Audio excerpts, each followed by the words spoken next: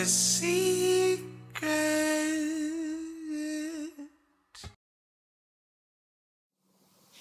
Hi y'all, welcome to Unbottled Secrets, a channel where my truth becomes your entertainment.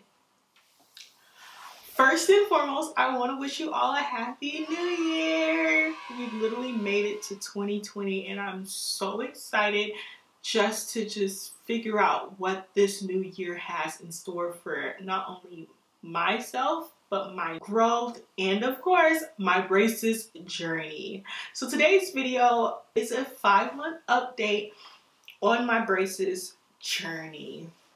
So if this is something you may be interested in, please continue watching.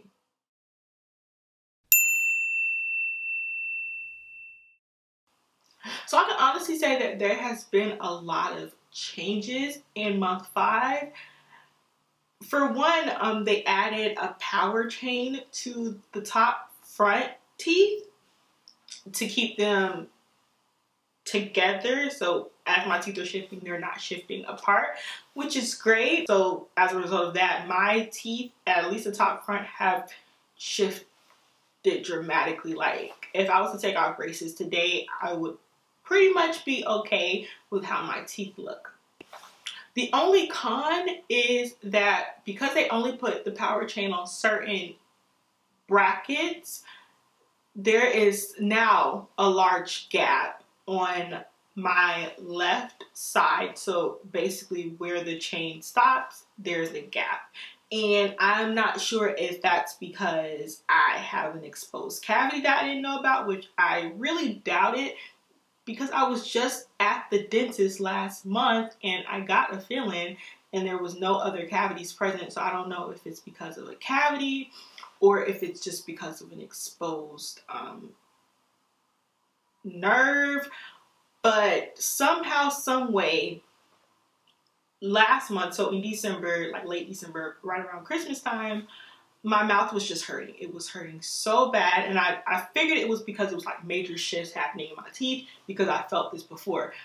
But what changed was anytime I drink something cold, anytime I even like speaking right now is kind of uncomfortable. It just feels like something is like burning my tooth or that gap in between those teeth. And I'm just confused because I have had cavities in the past and I've never experienced this sensation before. So I'm just kind of freaking out. I think if I can withstand this month, I'll just withstand it. If not, I'm going to have to either make an orthodontist appointment or go to the dentist. But this pain right here is, whew, there's nothing like it and I cannot explain what happened. I wasn't doing anything different.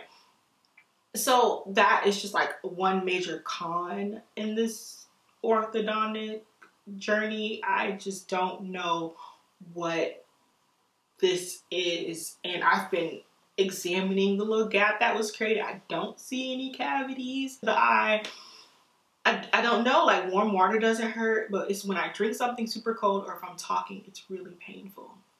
And for the life of me, I can't tell you why that is. So the band color, I did go back to silver because when I had my orthodontist appointment, I didn't know what color to choose, and I was just thinking it's around Christmas time, New Year's time, my birthday time, when my next appointment would be. So I was just like, you know what?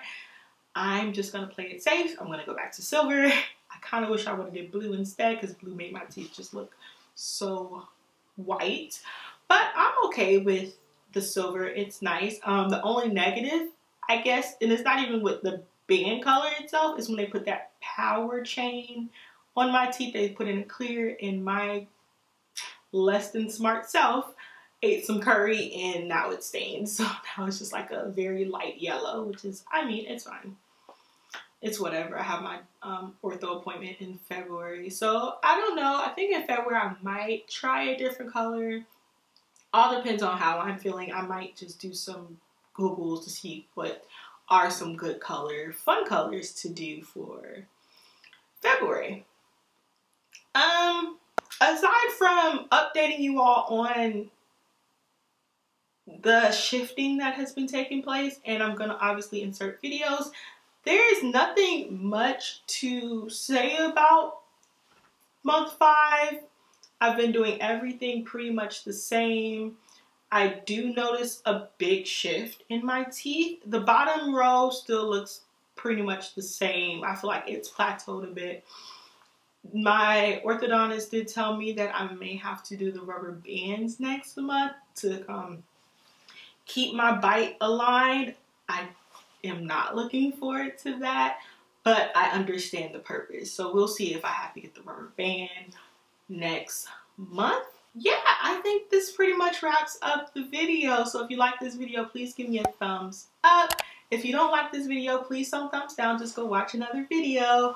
And if you want to join my family, the Unbottled Secrets family, please hit that subscribe button. And if you want notifications on any time I decide to post a video, please hit that bell. And as I mentioned, it is a new year, which means my birthday is right around the corner on January 22nd. So if you are interested in me doing a 25 things I'm looking forward to in year 25, please let me know in the comment section below. And if you feel so inclined to follow me on my social media platforms, my socials are as follows.